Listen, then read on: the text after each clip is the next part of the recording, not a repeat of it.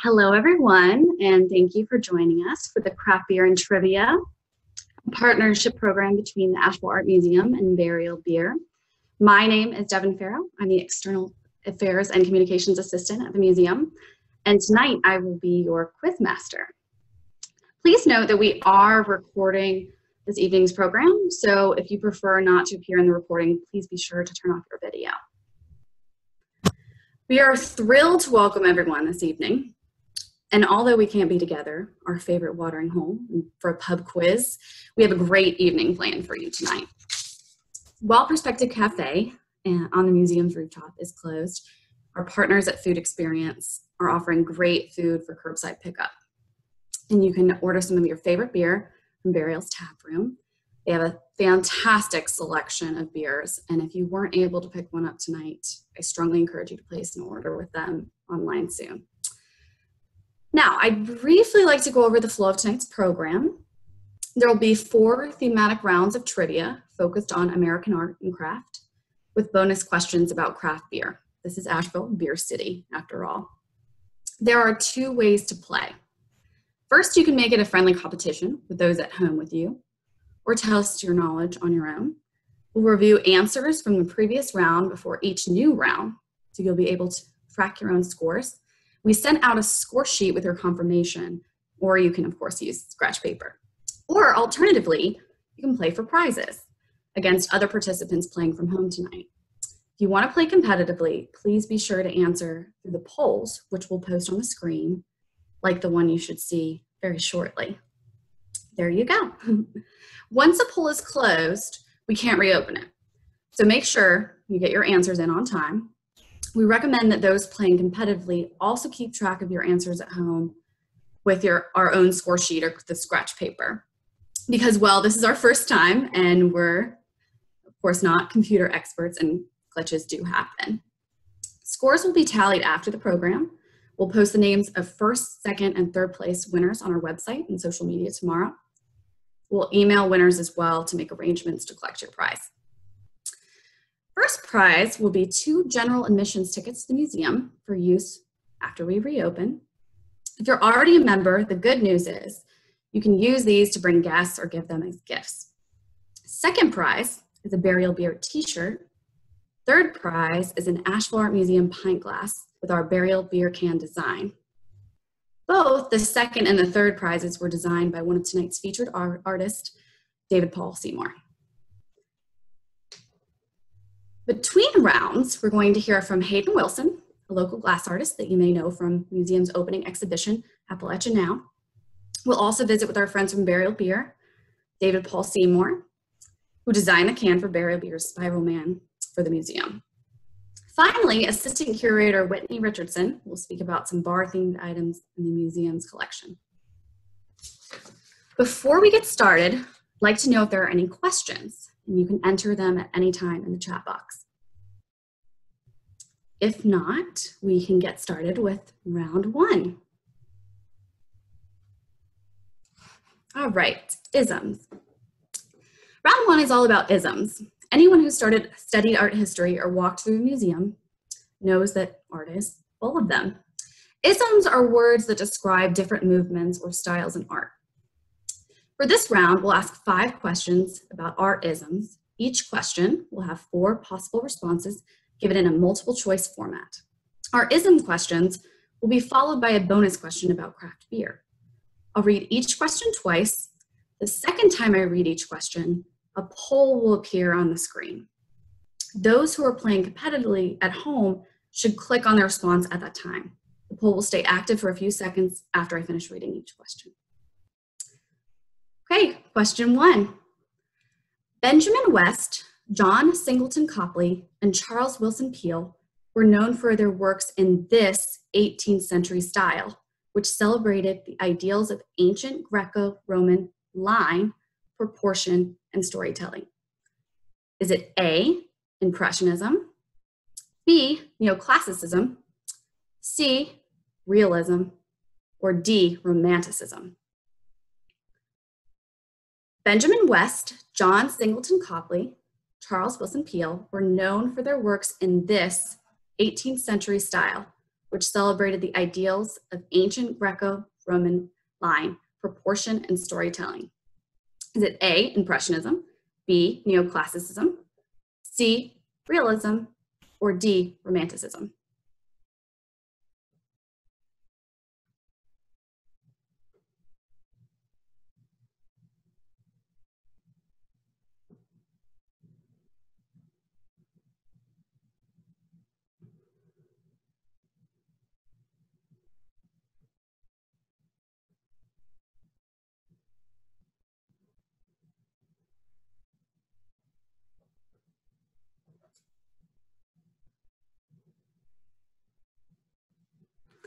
Question number 2. Also called action painting, this 20th century style emphasized the act of creation and the artist's emotions while painting over a meticulously planned composition. Is it A, abstract expressionism, B, cubism, C, existentialism, or D, syncretism? Question again. Also called action painting, this 20th century style emphasized the act of creation and the artist's emotion while painting over a meticulously planned composition. A, abstract expressionism, B, cubism, C, existentialism, or D, syncretism?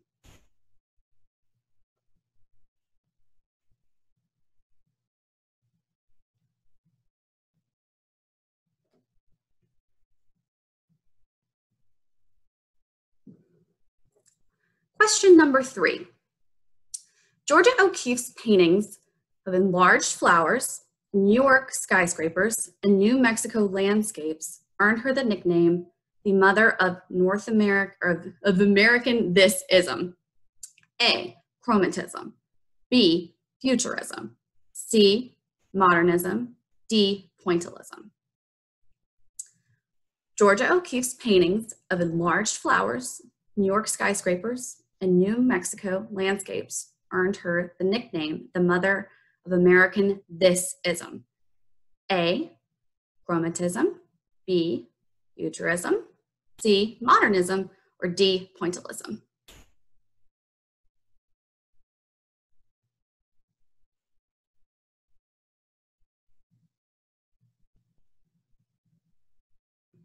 Question number 4. Regionalism, a style exemplified by Thomas Hart Benton, John Stuart Curry, and Grant Wood, is best remembered for scenes of rural life in this part of the United States during the Great Depression. A, Midwest, B, New England, C, South, D, Southwest. Regionalism, a style exemplified by Thomas Hart Benton, John Stuart Curry, and Grant Wood, is best remembered for scenes of rural life in this part of the United States during the Great Depression. A, Midwest, B, New England, C, South, D, Southwest.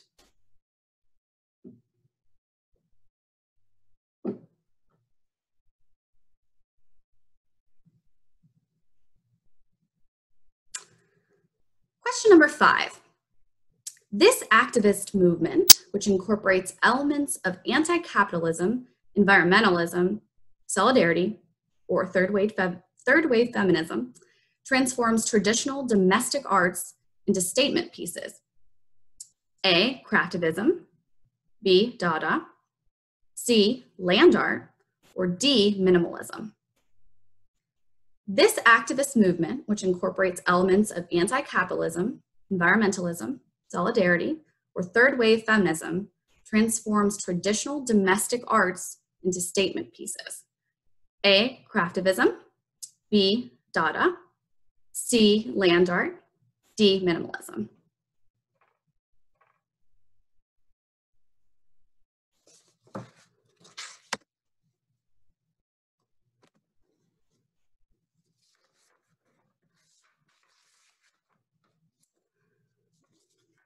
Okay, now for our round 1 bonus questions provided by Burial Beer. What is the difference between an ale and a lager?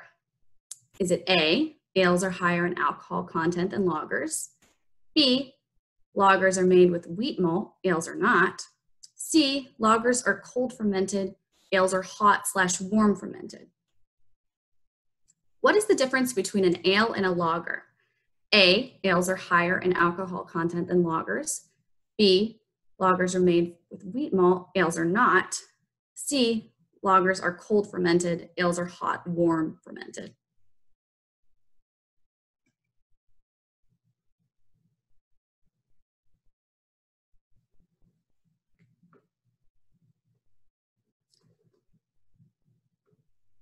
All right, everyone, that's the end of round one. Great job. I hope you had fun with our first round.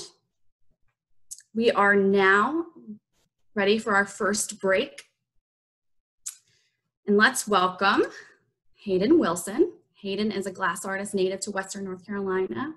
His work was recently on view at the museum in our opening exhibition, Appalachia Now, an interdisciplinary survey of contemporary art in Southern Appalachia. Please feel free to put any questions in the chat box that you would have for Hayden. We'll have time for that at the end. Hello, can you hear me? Hi, Hayden, how are you? You can all hear me? I've got these speakers on. Welcome to my studio. I gotta flip my camera around. So here's my studio.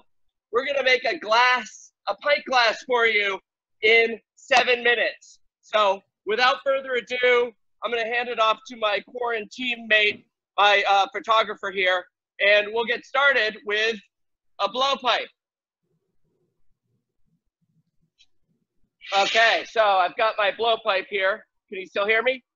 Yep. All right, so this is the furnace. It's got my molten glass at about 2,000 degrees. So I'm gonna dip the blowpipe into that molten clear glass, much like gathering honey. And I gotta keep it turning because if I don't, it starts dripping. So what I'm gonna do now is I'm gonna roll it on this steel table called a marver. And I'm just looking for a nice, even, smooth, round gob. And then what I'm gonna do is I'm gonna blow air into the end of this blowpipe, and you'll see the bubble come out into the glass. Woo! Now I'm gonna go into this optic mold here to give it these little dimples. This is called a pineapple mold. So you can see right there, I've got these individual dimples. If you want to look inside that mold, you can see it's a bronze mold, and it has all these little dimples in there that created nice even dimples here on this bubble. So what's going to happen is when I gather a glass, it's going to trap a little bubble in each of those.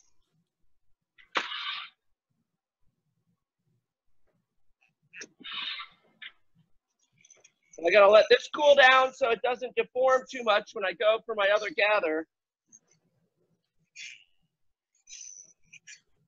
What I'll do is I'm gonna gather another layer of glass, and I'm gonna use this wooden block to smooth it out, and then we'll start. That'll give me enough glass for the final pint glass shape. So far, so good? Okay. So we're gonna dip into this furnace again, gathering another layer of molten clear glass. And as you see, it's trapped a little bubble in each one of those little valleys.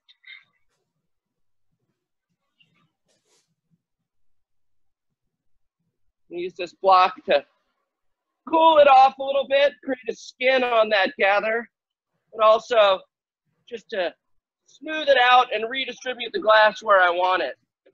So these are cherry wood molds that are soaked in water, so the glass doesn't burn it because it's riding on an insulating layer of steam. Okay, so now I'm gonna go into my reheating furnace here. I'm gonna put on my blow hose because we can't share pipes these days. So I'm gonna be able to inflate it myself by having this blow hose hooked up to my blowpipe. So I'm gonna give it a good heat. I'll come out, block it again.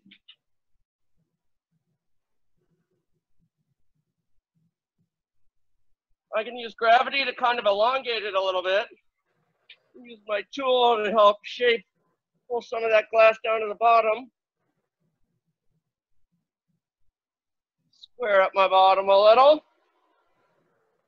And now we're ready to go into the blow mold. So we have a mold here, my pint glass mold, right there.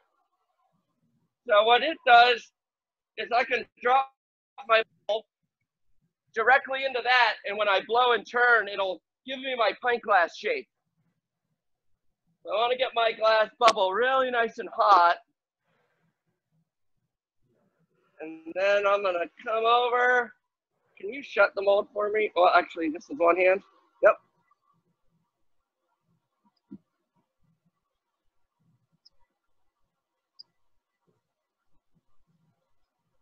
Okay, open. And we've got our pint glass shape. So now I can kind of shape the sides a little bit. And what I want to do is I want to put a little restriction in here, right where I want the lip to be. What that's going to do, that's going to tell the glass where I want it to break free from the blowpipe. So right here, that's called a jack line. All blown work, for the most part, needs a jack line to break free from the blowpipe. So our next move is going to be the transfer. I have a solid rod that I got waiting up, preheating in my pipe warmer here. So I made this, it's just a little gather of glass on the end of a solid rod. I'll put that in here and start preheating it. We'll give this glass a little flash. Can you hear me still? We can. Okay, good. I feel like I'm yelling. Okay, so I want to keep this rolling because it'll kind of get off center if I don't. Okay, we're nice and preheated. I'll let it flip. I'll flip it over. And I want to center this as close as I can to the bottom there. I got a little water out of the bucket. I'll put a little water on that restriction, and that'll give it some thermal stress. With a little tap, it breaks free. So all this clear glass gets remelted, so anything that's on the end of that pipe, I can remelt. And now I've got the cup attached to the blowpipe, and there's a little hole that will heat up and try to flare out into the final shape. I need to center it up a little bit.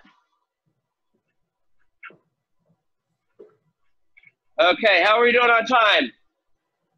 We're doing great. All right. I think, honestly, they'd want to see you this entire time. Oh, I know, but the glass is so much more fun than me. So what I'm doing right now is just focusing the heat right on that lip. We'll trim it for you too, because that's one of my favorite parts is cutting glass with shears. So when I get it hot enough, I don't know if you can see what's going on in there. Yeah. And I'll come out. I use my tweezers here.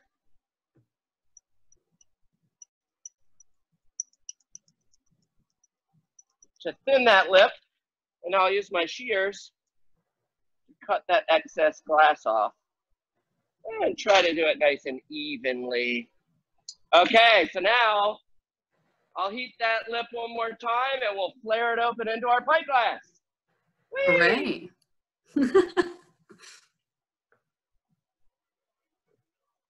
And this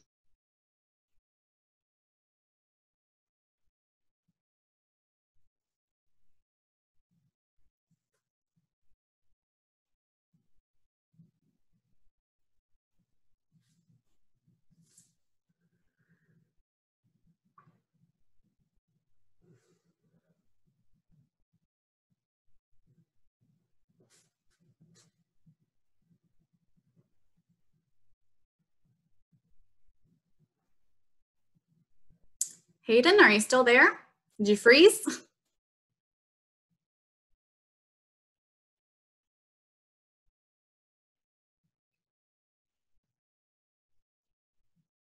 Oh no, we thought the glass was warm enough. Keep it from freezing on Zoom.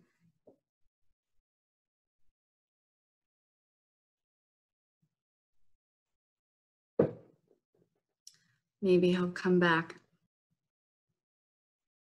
I know everyone loves Zoom and all of its technical issues.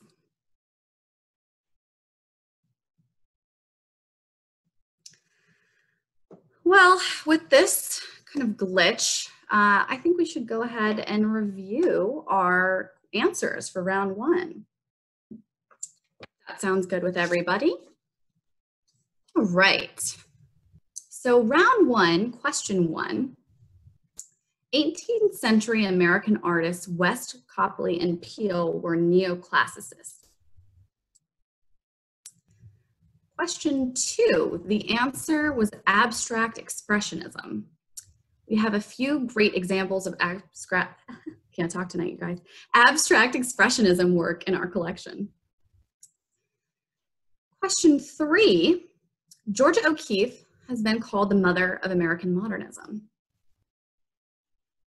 Question four, the regionalists largely showed scenes of the Midwest. In fact, all three artists mentioned in question were native Midwesterners. Benton was from Missouri, Curry from Kansas, and Wood from Iowa. Question five, the answer was craftivism. And finally, the bonus question, what is the difference between an ale and a lager? The answer is lagers are cold fermented, whereas ales are hot or warm fermented. How did you guys do? Feeling pretty confident for round two? Ready to get started? All right, well, here is a little bit about round two, which happens to be my favorite round. Round two looks at art and popular culture. Do you have favorite movies, books, or plays about artists? Some of your favorite musicians might be artists, art collectors, or actors on the side. Let's see what you know. Okay, question number one.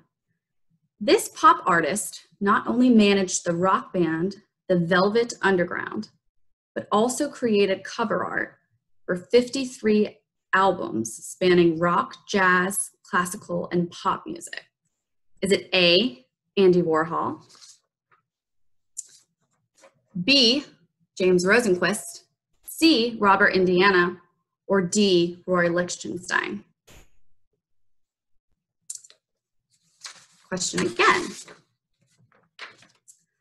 This pop artist not only managed the rock band, the Velvet Underground, but also created cover art for 53 albums spanning rock, jazz, classical, and pop music. Is it A, Andy Warhol, B, James Rosenquist, C, Robert Indiana, or D, Roy Lichtenstein?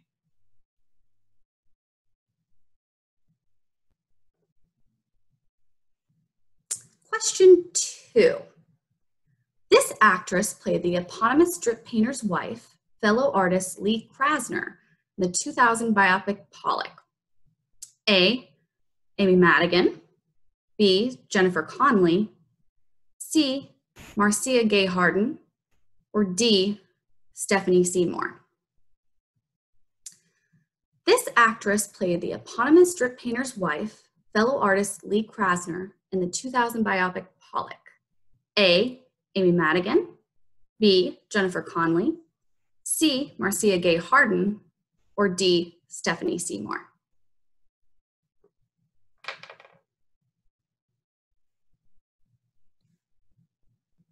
Question number three. The play Red, about this Latvian-American painter, debuted in 2009, starring Alfred Molina and Eddie Redmayne, and went on to win the Tony for Best Play the following year. A, Arshile Gorky, Ilya Bodolowski, C, Mark Rothko, or D, Vasily Kandinsky? The play Red, about this Latvian-American painter, debuted in 2009, starring Alfred Molina Eddie Redmayne, and went on to win the Tony for Best Play the following year? A. Arshile Gorky, B. Ilya Badalowski, C. Mark Rothko, or D. Vasily Kandinsky?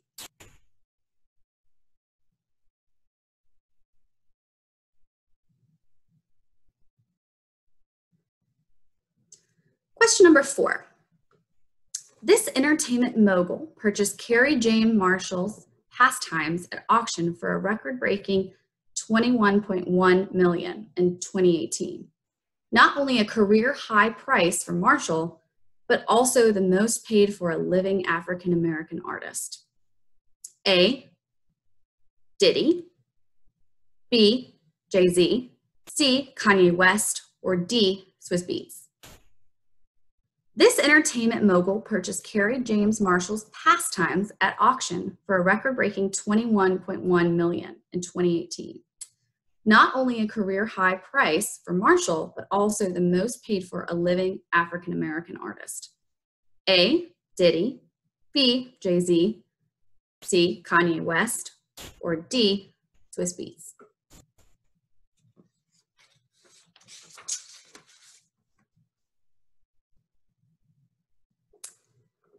Question number 5. Known primarily for his genre-bending music, this artist sold watercolors to drug dealers in the 1990s and also appeared in the TV series Sons of Anarchy. Is it A. David Bowie, B. Marilyn Manson, C. Moby, or D. Rob Zombie? Known primarily for his genre-bending music, this artist sold watercolors to drug dealers in the 1990s and also appeared in the TV series Sons of Anarchy. A. David Bowie, B. Marilyn Manson, C. Moby, or D. Rob Zombie?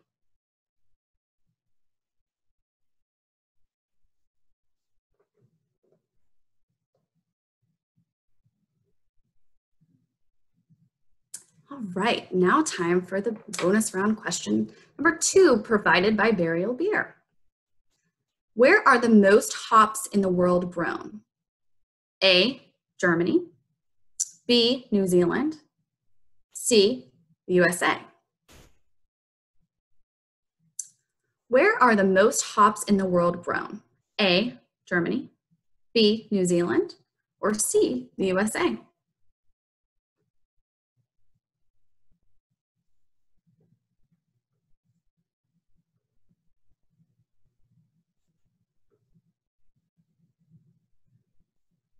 Wonderful. Okay. All right, everyone. That was the end of round 2. How are you guys holding up? Is everyone having a good time? I hope you're sipping lots of beer. We are now going to take our second break, and it's my pleasure to introduce artists David Paul Seymour and Chris McClure, who is the director of brand at Burial Beer. Last November, when the museum reopened after a construction and expansion project, we collaborated with Burial to launch Spiral Man Lager. David, please tell us about that project and how Burial and David worked together to make this unique and memorable beer can art. Is it just me or Chris on here too? Hi, everybody. Hi, David. I think Chris should be on here. Are you here, Chris? I'm here, but yeah, I'm here. Oh, wonderful. Welcome. He's like sitting right over here next to me. Exactly. I guess I could speak to it, Chris, unless you want to. Yeah, please do. Yeah, so, hi, I'm David Paul Seymour. I'm a freelance illustrator, and, you guys probably all know the work I do for Burial Beer. I do all their packaging design, and I actually live here in Minneapolis, and I've been working for Burial with Burial for, I guess this is year 7, and I was like anticipating jumping into a whole thing, but so about the can we did for the museum, and I really feel terrible because I'm drawing a blank on her name, but the artist who they came to me and said, here's her body of work, and it's really important to Asheville, you know, folk artist.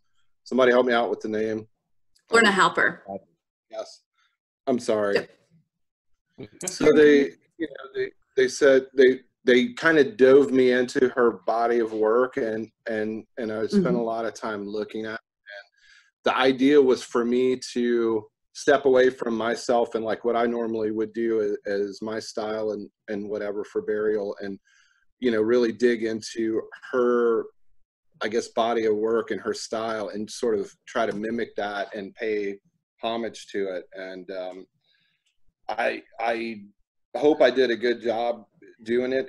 It's really taxing for one artist to try and pay homage in that kind of way to another visual artist. It's like kind of doing a good job at like maybe a musician who has to do a cover of another band's song or something like that. You want to do it justice. And in this case, you know, it wasn't a thing where it's like, I'm going to put my own spin on it. I really tried to be faithful to her style and her color palette, and you know, and also make a great can, you know. So David, I yeah, think I we hope have I your did a good- slides ready if you'd like us to pull those up. Yeah, well, I wanted to say a couple of quick things before that, if I Okay. got a few minutes. You should be Sure, fine on of course, time. yeah. Anyway, so I was saying, like, you know, I started with Burial. This is like year 7, and I'm really proud of the relationship I've had with them and your guys' community. I mean, I live here in Minneapolis, but I've, you know, been out to Asheville a few times, and, you know, every time I've gone, I get treated like a prince, you know, and it's like really cool, and it's a great environment. And I really love Asheville, and I love being a part of Burial and in some small way, the Burial art community. So I appreciate everybody giving me the time to speak. And you know, I do a lot of like heavy metal stuff for heavy metal bands, you know, album covers and t-shirts and stuff like that. But you guys all pretty much know the work I do for Burial, I would assume, is like predominant in your mind. So I wanted to just take a minute and explain. I thought it'd be interesting maybe to explain like how that like works, because I typically do like at least a can art, you know, project for Burial like every week. So it's a really fun, really fast paced kind of process. And so I brought some slides in to show you guys kind of how that process works. And if we go to the first one, so what usually pops into my inbox at the beginning of the week is something like this. It's like a written brief, as we call it in the biz. And it just outlines like, hey, you know, this is what we want. These usually come from Doug Reeser, who's the, you know, the main owner guy of Burial. And this guy's a nut. He comes up with some crazy stuff every week for me to do, and I just love it. He kind of keeps me on my toes. So he'll send something verbally written over that. Don't feel like you got to sit and read it all, because we'll kind of go through the meat and potatoes of it here in a bit. So basically, I was asked to do this concept. I think it's easier to explain in the next slide, just visually, than to try to sit and read all that, or for me to read it out loud to you guys. But if you probably read some of it. So this here was kind of like what I, you know, would call like a doodle, you know, it's just an original, you know, like a first step, and say, hey, here's what I'm thinking, kind of, is this right? Is this wrong? Is this going in the right direction? And, you know, it could either be a yes or no. In this case, it was more or less a yes. So this was a quick just study, you know, and this probably took like literally, you know, 30 seconds or 2 minutes maybe to do, and, you know, take a photo of on my phone and send it over for approval to go to the next step. So if you go to the next slide, so this would be more of a formalized sketch, and this is very atypical of like what I would send in to Burial for a prelim sketch, you know, to say, hey, what do we need to tweak on this? So in this particular case, I'll call your attention to the legs of the lamb hanging down. The comments or the feedback were like, hey, these legs are really scrawny and skinny. You know, and they're not going to work. Usually stuff that's like on a, you know, butcher's hooks are got a little more fat on them or whatever, you know. So the whole idea here was we wanted to create a scene where if you squint your eyes and you look back, and I encourage you all to do it, you're seeing just a complete lamb. But if you really look at it, you know, it's broken into two planes. You've got the stuff happening above ground, which is a lamb lying in this beautiful field of flowers and mushrooms. And then, but then below, you've got like the ceiling of an old timey, like butcher's kind of cavernous workspace with all his tools hanging. And then he's got the cuts of meat hanging. It's gruesome, I know, but it's what we do. So the feedback on this first sketch was, hey, the legs are pretty wimpy. So if we go to the next one. So then they were like, yeah. So then it was, well, hey, man, you really took it too far now. And that's why I wanted to use this project as an example, because it can really show you how the artist and you know, the client working together, in this case, me and Burial, has our back and forth, and we try to arrive at common ground. And the one here was like, now you've blown the whole effect of squinting your eyes and seeing a complete lamb. Now these things are way too fat and too meaty. It doesn't work. So then you got to go, but everything else looks cool. Let's keep that. So then, you know, you go to the next slide, and which is me going to the next process and turning this in. And it was kind of arriving at a, you know, a little bit of a, you know, okay, we'll meet in the middle here, because what we ultimately realized we wanted was we just wanted these to look more like they were skinned, less furry, maybe a little beefier at the top, but not a lot. You kind of went way, way too far. So the idea was that, you know, these were just how they would look in a butcher shop. There's no fur on them. They've been skinned and that kind of thing.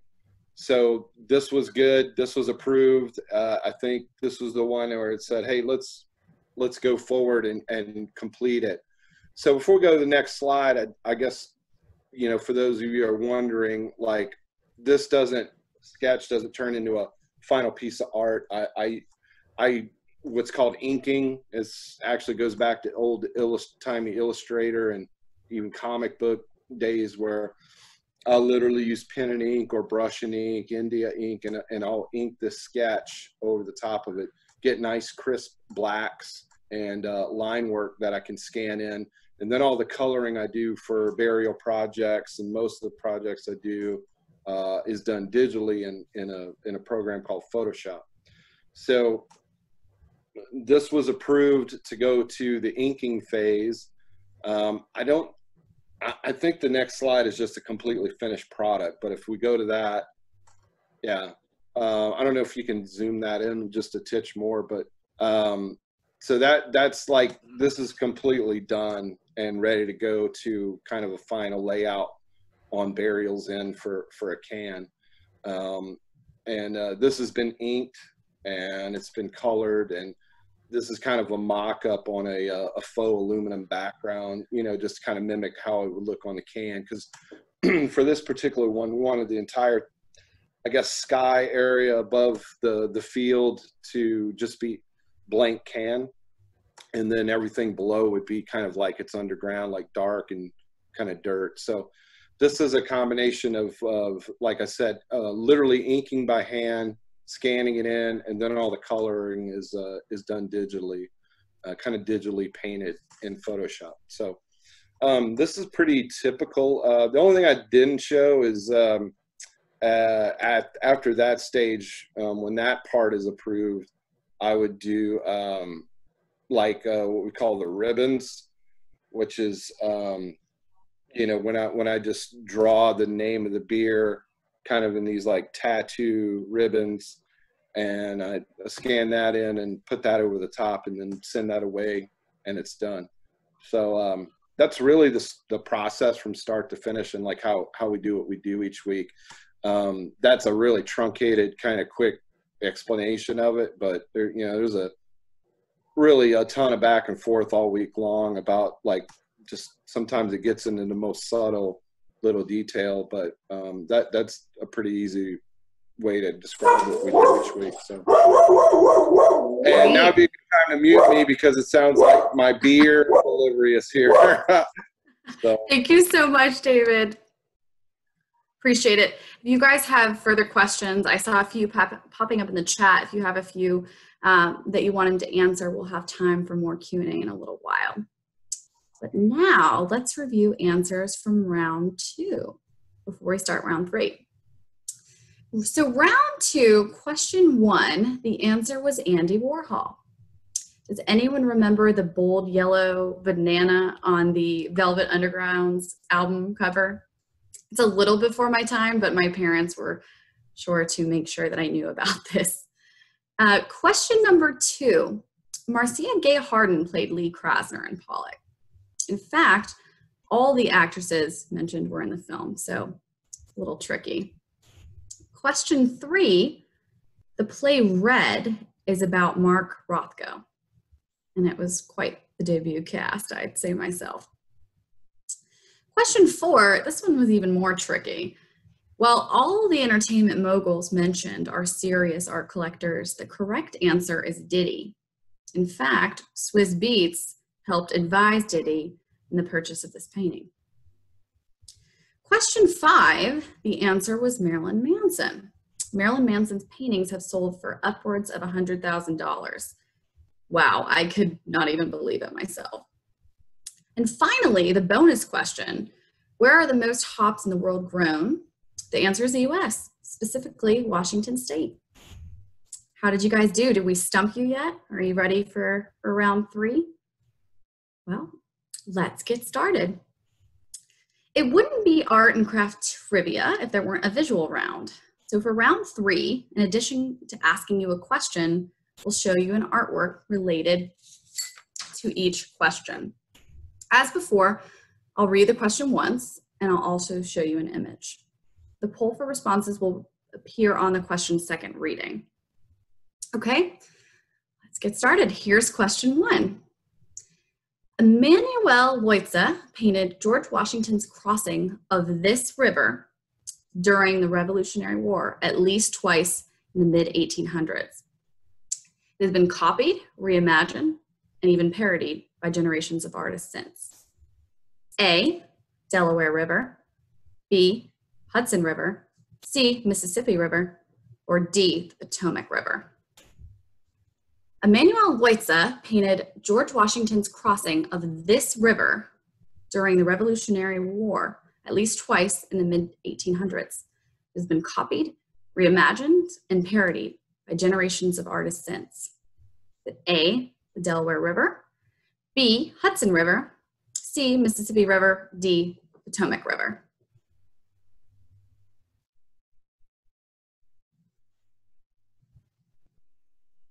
Apparently that was an easy one for you guys. You all answered so quickly. Question number 2.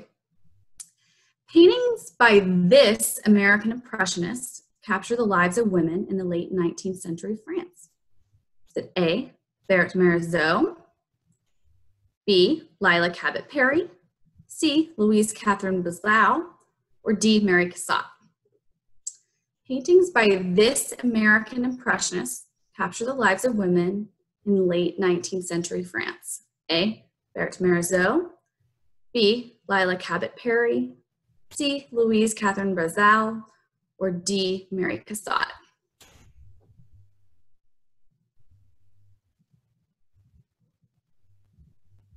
Question number 3. I love this one. This father of the American studio glass movement grew up near Corning Glass Works in New York, where his own father was head of research and development. A, Dale Chihuly, B, Harvey Littleton, C, Louis Comfort Tiffany, D, Thurman Statham. This father of the American studio glass movement grew up near the Corning Glass Works in New York, where his own father was head of research and development. A, Dale Chihuly, B, Harvey Littleton, C, Louis Comfort Tiffany, or D, Thurman Statham.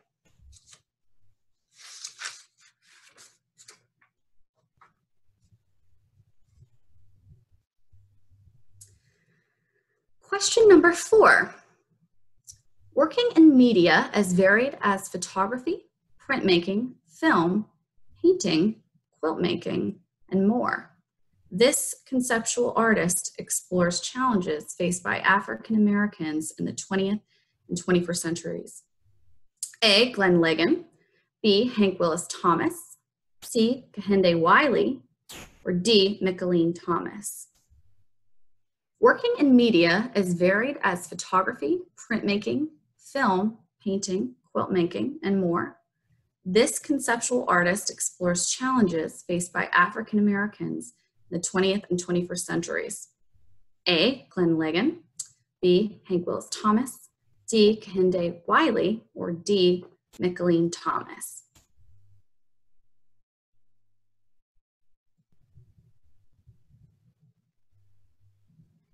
Question number 5.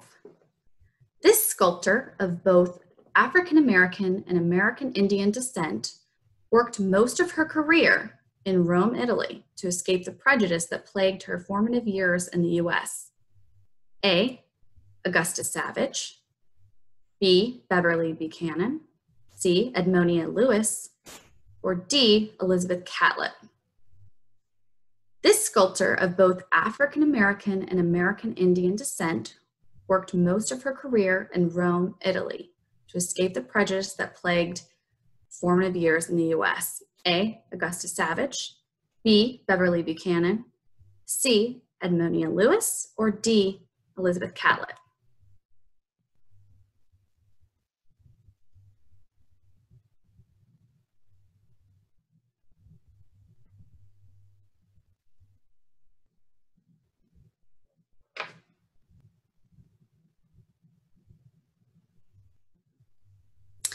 Okay, now for round 3 bonus questions provided by Burial Beer.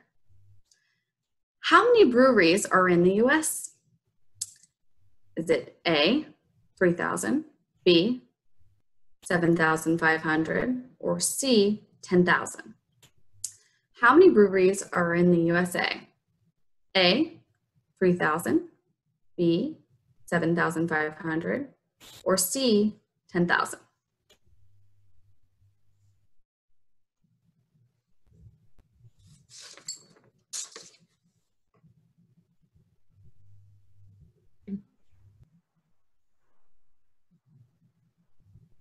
Wonderful. Okay, well, that is the end of round 3.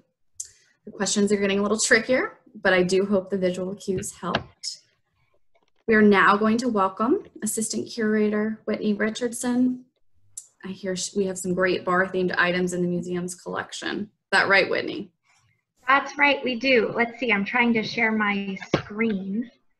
Got a PowerPoint for y'all to look at. Oh, wonderful. It says host disabled participant screen sharing. Oh. Oh no, we have to fix that. Let's see, we will have you a co-host very soon. Okay, no problem. There we go. Try it again, yeah. Wonderful. Right. All right. Hi, everybody. I'm Whitney.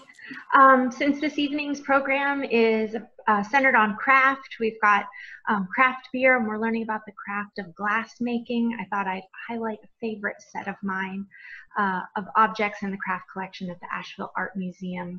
And here I've brought us back into the intersections in American art in our SECU gallery.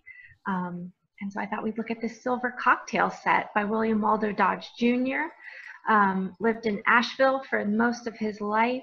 And this piece is currently on display just as you see it here. And I can't wait to welcome you all back to see it soon. William Waldo Dodge studied architecture at MIT. And he first came to Asheville to recover from injuries he'd sustained in World War I.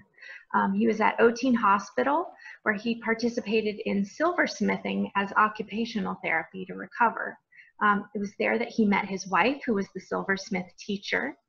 And the two returned to New England after he healed, where they were married and worked at Gaylord Silver in Connecticut. When they returned to Asheville together, it was 1924, and he opened Asheville Silvercraft. which remained open until 1927, when he opened a shop in his own name called Dodge Silver.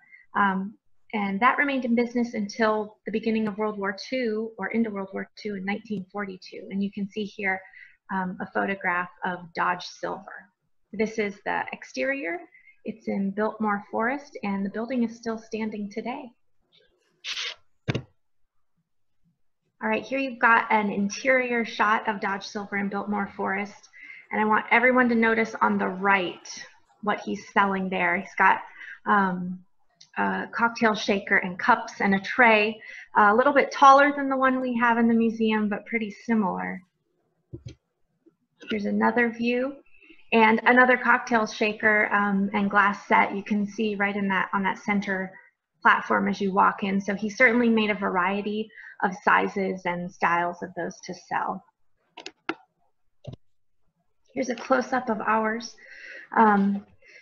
What we've included in it is a shaker, 2 cups, although there are more, and a tray.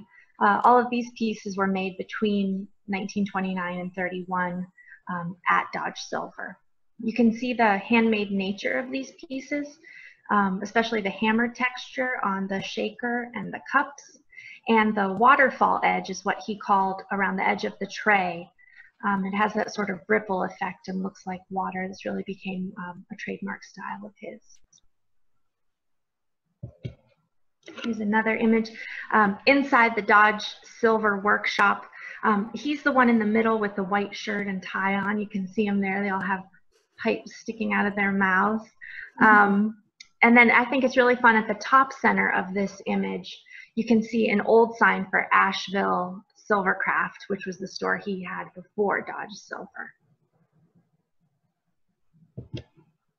Here, I just wanted to give you a little bit clearer picture of the shaker so you could all see that hammered texture effect, all done by hand by either Dodge or one of the silversmiths in the shop. And then the 2 cups there. These are really nice.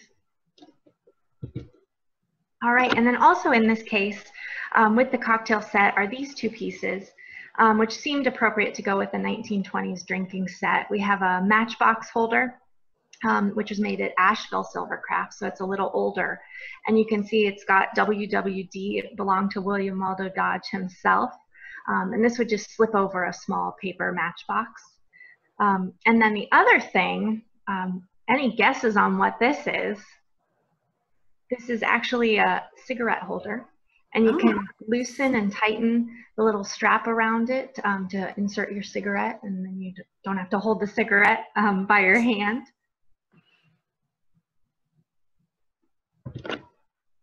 And then here we go. I'll end with another look at the exterior of Dodge Silver. This was taken around 1928, so just after he'd opened the shop. And thanks to everyone for participating tonight. Thanks so much, Whitney. If you have any questions for Whitney, please put them in the chat box, and we'll have a little bit of time for a Q&A at the end. Great, I'll open up the chat. All right. Now we are going to review answers from round 3. Round 3, question 1. Emanuel Lewitz's Washington Crossing, the Delaware River, is an icon of 19th century American painting. There have been some hilarious send-ups over the years. I'm sure everyone has seen some of those on social media, some memes as well. Question 2, American artist Mary Cassatt spent the majority of her career in Paris, painting scenes of female life. Question 3, the studio glass movement is near and dear to my heart personally, and Harvey Littleton is known as its father. He lived and taught at nearby Penland School of Crafts, where I grew up. Right, question number 4. Now this one was super tricky. You're not alone if you felt that way. The answer is Hank Willis Thomas. Although both he and Glenn Ligon have I Am a Man themed works, the visual poem we showed was by Thomas. Question 5, the answer is Edmonia Lewis. All the African-American women artists we mentioned are extraordinary, and a couple lived abroad. Lewis was born in New York and 1844 and died in the UK in 1907. The sculpture we showed was The Death of Cleopatra. And finally, the bonus question, there are 7,500 breweries in the US. We're lucky to have some of the finest here in Asheville. How did you guys do? Are you ready for round 4, our final round? Let's get started. As you know, we're a museum of 20th and 21st century American art with a special focus in art of Western North Carolina and Southern Appalachia. So far, we have not asked any questions about Black Mountain College because we are saving them for their very own round. Black Mountain College was an experiment in liberal arts education in nearby Black Mountain, about 15 miles east of Asheville, operating from 1933 to 1957. It was an incubator for contemporary artists with a legacy that lives on strongly today. About 1/4 of our collection is Black Mountain College related. Okay, ready? Here is question 1. This power couple built the art program at Black Mountain College, teaching a variety of hands-on courses from 1933 to 1949. Is it A, Ani and Josef Albers, B, Dorothea Tanning and Max Ernst, C, Elaine and Wilhelm de Kooning, or D, Jasper Johns and Robert Rauschenberg? This power couple built the art program at Black Mountain College, teaching a variety of hands-on courses from 1933 to 1949. A, Ani and Josef Albers, B, Dorothea Tanning and Max Ernst, C, Elaine and Wilhelm de Kooning, or D, Jasper Johns and Robert Rauschenberg?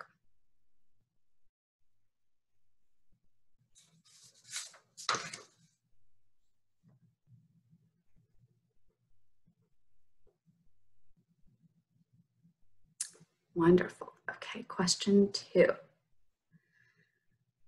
Which of these artists was not at one time a faculty member at Black Mountain College? A, Buckminster Fuller, B, Franz Kline, C, Gwendolyn Knight, D, Ruth Asawa?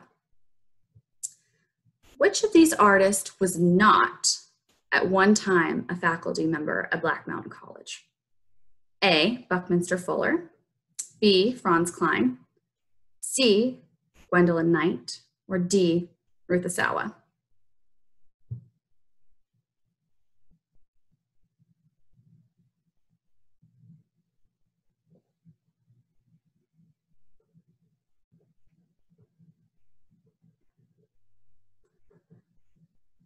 Question number 3.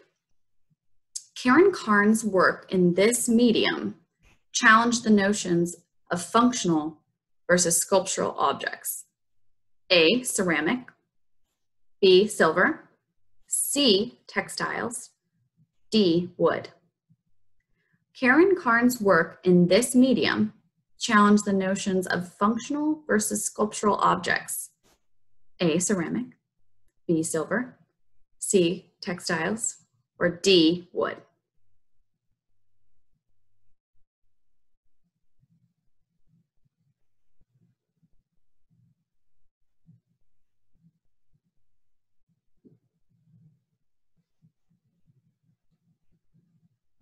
Question number 4.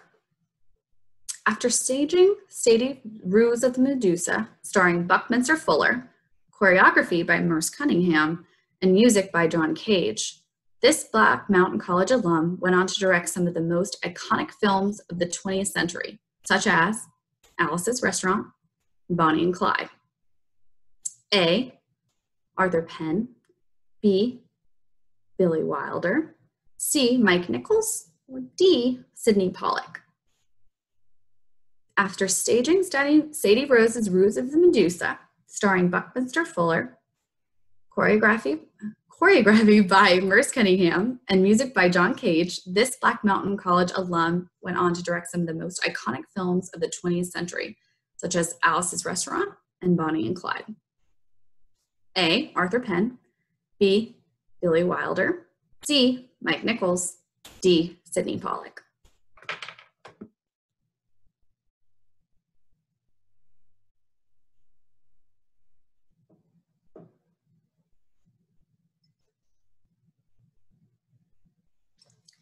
Question number 5. Paintings by this Godfather actor's father, who studied at Black Mountain College from 1939 to 1940, is collected by major museums, including the Metropolitan Museum of Art in New York and the Smithsonian American Art Museum in Washington, D.C.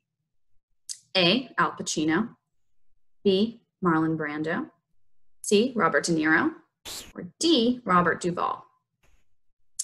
Paintings by this Godfather actor's father, who studied at Black Mountain College from 1939 to 1940, is collected by major museums, including the Metropolitan Museum of Art in New York and the Smithsonian American Art Museum in Washington, D.C. A. Al Pacino, B. Marlon Brando, C. Robert De Niro, D. Robert Duvall. A lot of Roberts.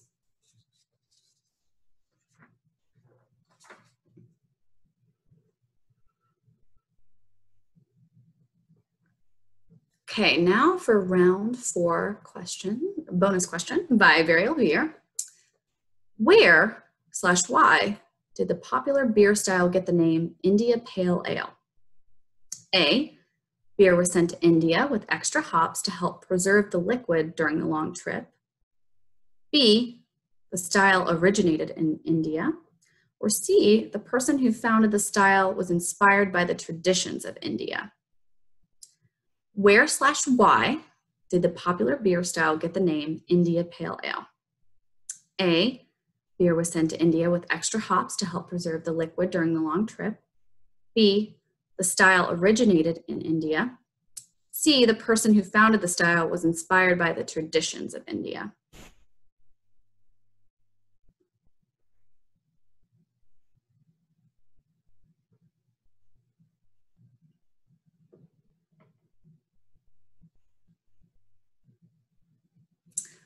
Great. Okay, well now it's time for our Q&A portion of this. And I think that Hayden might be back and he wants to show us a finished product. Is that right, Hayden? Yes. Hold on. Did you run out to the Verizon store and get a new phone? I got it. No. I just had to put it in a bucket of water. Great. Here, let's see. So this is the annealing oven. So this holds at about 900 degrees. And so the finished product, as you can see there, that was my test one. That's the one I made. And it sits at about 900 degrees. And then it slowly cools over about 12 hours. And it's a process called annealing. So you have to slowly cool soft glass so it doesn't break with thermal stress. So that's that. Great. I also wanted to hear if you wanted to tell us how you got started in glass, because we didn't get to ask you any questions since you were cut off. Right. Well, my father is actually a glass blower, good friends with Devin's father as well. I grew up near the Penland School of Crafts up in the South Toe Valley, about an hour north of here.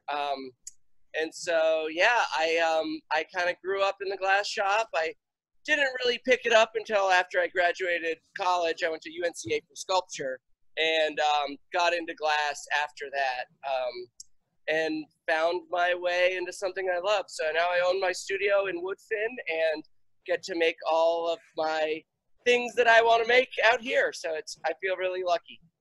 You're living the life, aren't you? It's pretty amazing. Yeah, I feel pretty blessed. Well, I hope the next time I see you is not over Zoom, but we'll see. Right, totally. Yeah. We also have a question for David. If we could get him back. We were all kind of wondering, does the name of the beer give you any sort of artistic inspiration? Excuse me. Actually, no. The briefs are like a written explanation of the story. It's more like a story that we tell in the beginning. Doug comes up with all the names for the beers, and generally, like those can even change at the end, like at the immediate tail end of the process. So the names they mean a lot to him, but they're really not part of the creative process from the beginning. So, you know, they could even change, like I said, by the end. So no, I don't look for those for inspiration. I get very specific notes on what we're kind of like looking to work on. Very cool. I think that was a really interesting question. It was a very good question. Yeah, I've always wondered that myself, actually. Because the names are crazy. They're insane. We have a question for Hayden. If you would allow visitors, perhaps after the pandemic has sort of calmed down. Of course, yeah. You can email me through my website, HaydenDakotaWilson.com, or I'm sure if you reach out to the Art Museum, they'll give you my contact info. But yeah, I'd love to host people out here, and let me know if you need a set of glasses or custom lighting for your house to get you through the pandemic times. Yes, I actually just broke my last Hayden Wilson. Well, my dad broke it, so blame him, Hayden. Oh, actually, I can't hear you. Are you muted again? Sorry, it keeps muting. Now I can hear you. I will get you more. I make a lot of them, so that's the best part about glass is it breaks, so it keeps me in business. Yeah, definitely. We have a question for Chris. We actually want to know how Burial comes up with some of the names for their beers. Chris, can you speak to that? Am I muted still? No, you're on. Gosh, it's hard to explain. I mean, it's typically it's either coming straight out of Doug's head or it's a brainstorming session. What do those look like?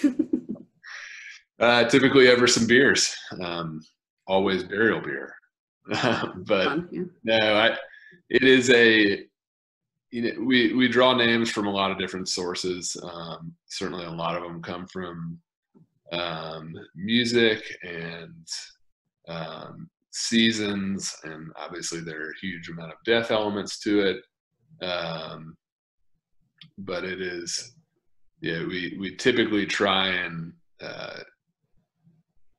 certainly incorporate artwork that involves the name and draws into any variety of elements. It oftentimes comes straight out of Doug's mind. Those brainstorming sessions really sound fun. A little jealous. I'd love to be a fly on the wall for that. They also want to know if you have a favorite Burial beer. That might be a hard question for you though, Chris. I have been drinking probably more Inner Tube these days than anything else. Gets me through the warmer months. And then in terms of IPAs, it's hard to beat Surf Wax. I like that one. I also love we put out Ocean Swallows the Sun sour recently, which was delicious. And then right now we're in the midst of skillet season, which is always a fun time. And we just released all of those yesterday in Asheville and then online this morning and sold out in a matter of minutes. So we've had that's great. a lot of fun switching to online sales, but definitely looking forward to getting the tap rooms open and getting. Aren't we all? Yeah. I actually think we have a question in the box. They're asking if you can send to Pennsylvania. So it's perfect that you started mentioning your online sales. Pennsylvania, I believe we can. Let me just check real fast. We have gone through a few iterations of where we can and cannot send beer, but right now I believe Pennsylvania is on the list. Oh, good. I know that they're a little bit more strict than other states. Yeah, Pennsylvania's good. We ran into a little bit of an issue up there, but we were able to resolve it within a couple weeks. Oh, perfect. I think David wants a shipment if you can get that together. He's been very active in the chat box.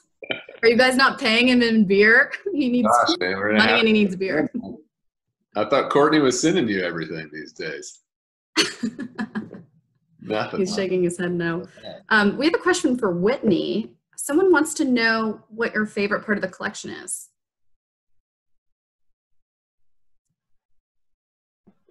There we go. My favorite part of the collection is all of our craft pieces. Glass, ceramics, textiles, everything that makes up the craft collection. You are the expert for sure.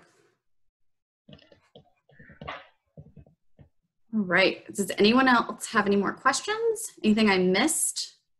I know that they're putting a lot of sites and Instagram handles in the chat, which is great. We also have all the links on the website on our calendar event to Hayden's website, David's website, as well as Burial. So if you are interested in ordering, I'm sure that you could find it through there. We do have a question. Hayden, if you feel comfortable sharing, someone wants to know what your electrical bill is.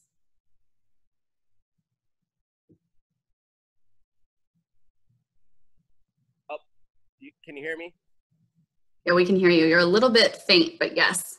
Okay, my furnace is actually electric, so it's quite high. So I've got my electric furnace and my ovens.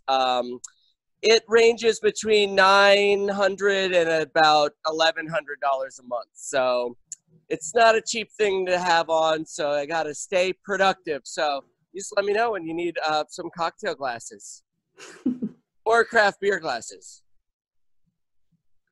You won't be sorry. They are quite amazing. We're getting a lot of questions if we're going to keep doing trivia nights or more online virtual programming, and the answer is yes. But I'm just going to give you a teaser that we will have more things planned. So please stay tuned to the website, on social, and you'll definitely see some of the fun things we have going. And without further ado, I think it's time for us to review round 4 answers. So before we conclude, let's go over these answers for the Black Mountain College round. All of these artists' works can be found here at the museum if you're interested. Question number 1, the answer was Ani and Josef Albers. Is that one too easy for you guys? Or did we throw you off with the other options that were also pretty good answers? Question number 2, while all of these artists were associated with Black Mountain College, only one of them was not a faculty member, and that was Ruth Asawa. Question 3, Black Mountain College faculty member Karen Carnes' ceramics challenged the notion of functional versus sculptural objects. Question 5, while all of these actors are well remembered for their roles, The Godfather, it was De Niro's father, Robert De Niro Sr., who studied at Black Mountain College. And finally, the bonus question, where did the name India Pale Ale come from? It's because beer was sent to India with extra hops to help preserve the liquid during the long trip. Kevin, you missed question 4. Now let's add it up. How did you guys do on each round? How did you do overall? Who won at home? Was it friendly or did it get a little contentious? For those of you playing competitively, remember that we'll announce the first, second, and third place winners tomorrow on our website and social media. So stay tuned for that. And just in case technology is not our friend, please hang on to those score sheets. Also, I just want to say thank you so much for joining us tonight. And thank you to our guests, Hayden, Chris, David, and Whitney. We'd also like to thank our friends at Perspective Cafe by Food Experience for their contributions to this virtual event. An extra special shout out to Burial for your help in creating tonight's program. I hope we can actually visit you at the tap room again soon. We'll also be sending an evaluation to collect your feedback on this evening's program, so please watch your email. Museum hopes to reopen sometime in June or July, depending on Governor Cooper's orders. We are paying very close attention to that. So please stay tuned for more information coming to your inbox. If you're not already on our email list but would like to be added, please send us a note or sign up on our homepage, ashevilleart.org. In the meantime, I hope you keep enjoying our Museum from homepage, our activities that are listed on there, virtual programs. We'll continue offering them for the foreseeable future. So I think that's good news for everyone here. And thank you all again for your support. Stay well and have a great rest of your week. Happy Thursday.